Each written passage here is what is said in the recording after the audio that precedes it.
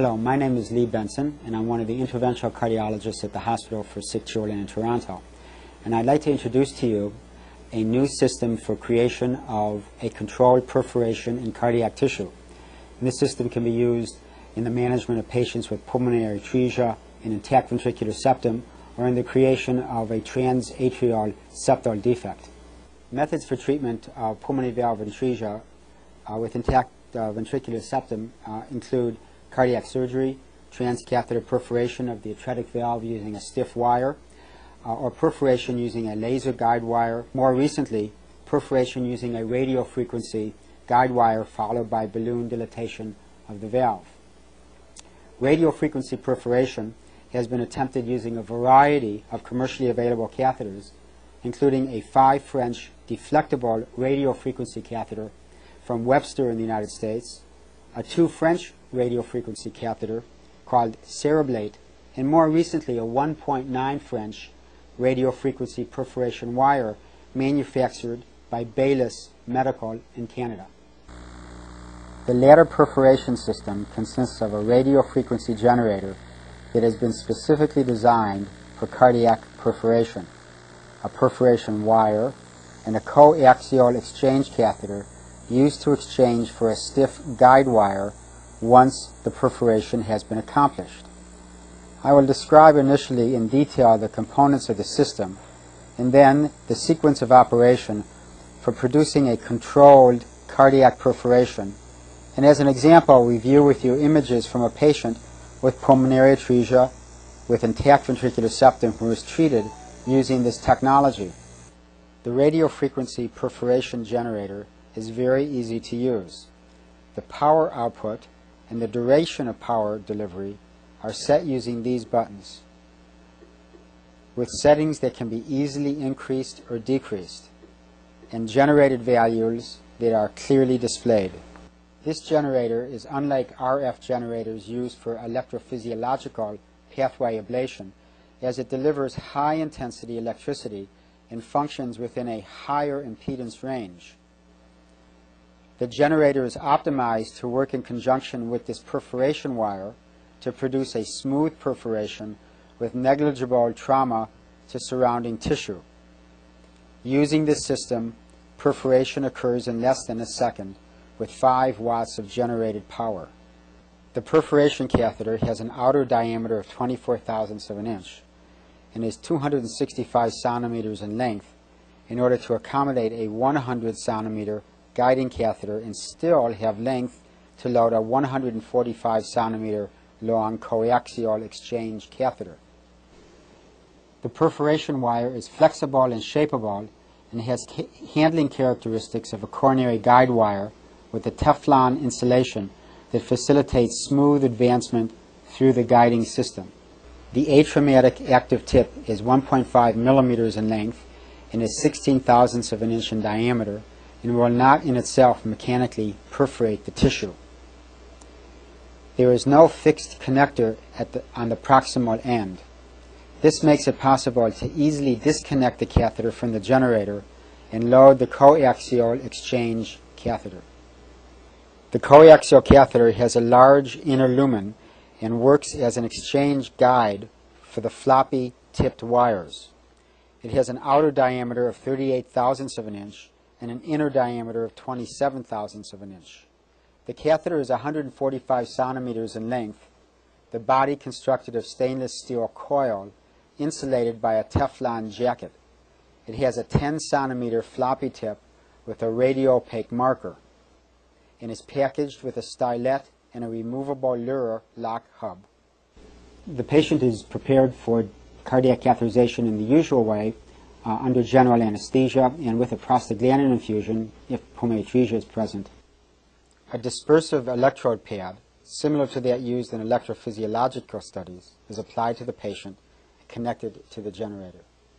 A diagnostic catheterization is performed, including a right ventriculogram to define right ventricular morphology, infundibular anatomy, and possible coronary artery involvement. Occasionally, a left ventriculogram or aortogram is required to better define any coronary involvement to rule out a right ventricular dependent coronary circulation. We usually obtain the right ventricular study in a biplane cranial-caudal lateral projection. A patent infundibulum and the absence of right ventricular dependent coronary circulation are required to proceed with the perforation. The RF perforation wire is designed to fit through a catheter guide system that can accommodate a 38,000th inch wire. A 4 or 5 French Judkins right coronary catheter is most often used with a 2.5 curve. For positioning in the right ventricle, a back bleeding tap with a sidearm allows contrast injection. The catheter is introduced into the right ventricle and its positioning confirmed by fluoroscopy. To position the catheter into the infundibulum through the small right ventricle, frequently a counterclockwise rotation is required rather than the clockwise rotation one intuitively would use. The perforation wire can then be introduced and may require a slight curve on its tip to help direct it towards the valve.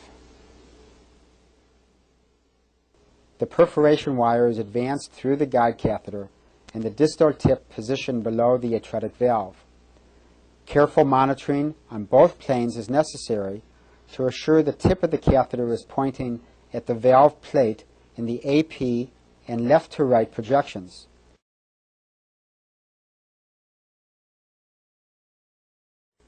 Often small injections of contrast will help in defining the distal infundibular anatomy. A hand injection of contrast can be used to confirm placement, as can transesophageal echocardiography. A variety of other techniques have been described, including a retrograde main pulmonary artery injection, saved as a roadmap, or the placement of a 5 mm radio-opaque snare in the main pulmonary artery to help guide catheter positioning. The latter two, of course, require arterial entry in from the femoral artery, which we avoid in the neonate or from the umbilical artery. Once the correct position has been confirmed, perforation can proceed. You'll recall that the proximal end of the perforation wire has no fixed connector. This end is inserted into the catheter end of the connector cable. To make the connection, the red button of the connector is pressed and the catheter inserted into the opening. A gentle pull on the catheter will confirm a secure connection. The other end of the cable is connected to the generator. The generator is turned on using a switch at the back, and the power level and duration can be set using the controls on the front. The recommended initial setting is 5 watts of power for 2 seconds.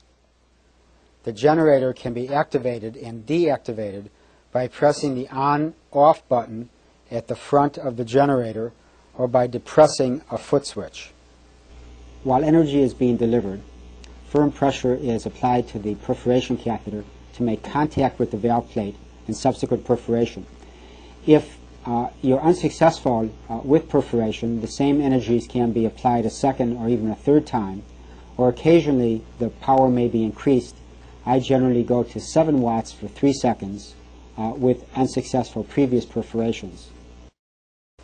Because the active tip is small, the hole that is created is less than 16,000ths of an inch in diameter and will close easily.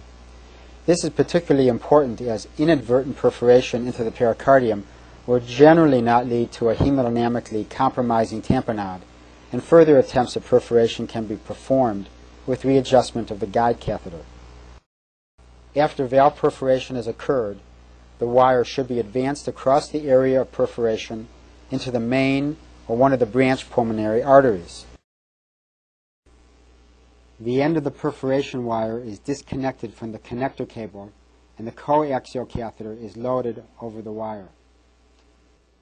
The coaxial catheter is packaged with a stylet, which should be, of course, removed. The catheter is flushed prior to loading to facilitate a smooth advancement over the perforation wire.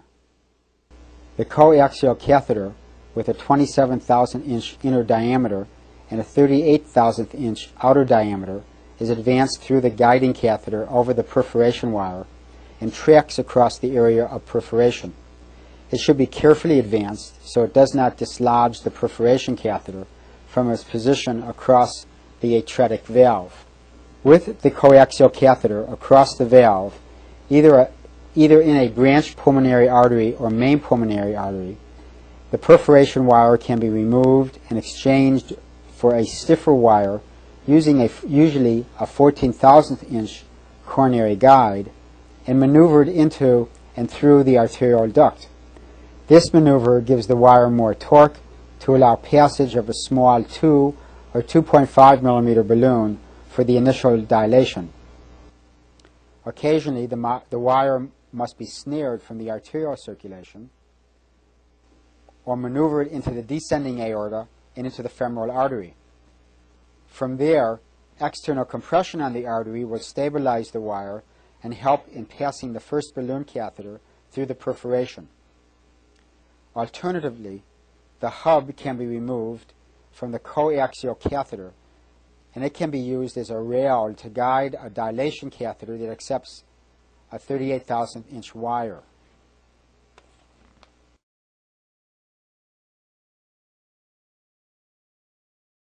The injection is made in the slight cranial angulation of the right ventricle, demonstrating the atretic pulmonary valve and tricuspid regurgitation, and the well-expanded infundibulum. A 5 right coronary catheter is positioned underneath the valve plate and confirmed both in the AP and lateral projections to be in the mid-portion of the valve.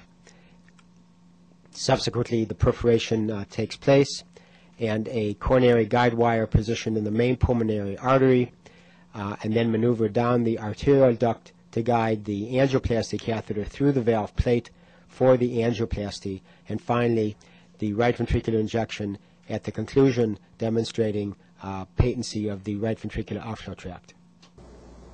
I hope this introduction to the radiofrequency perforation system has been informative. Thank you very much.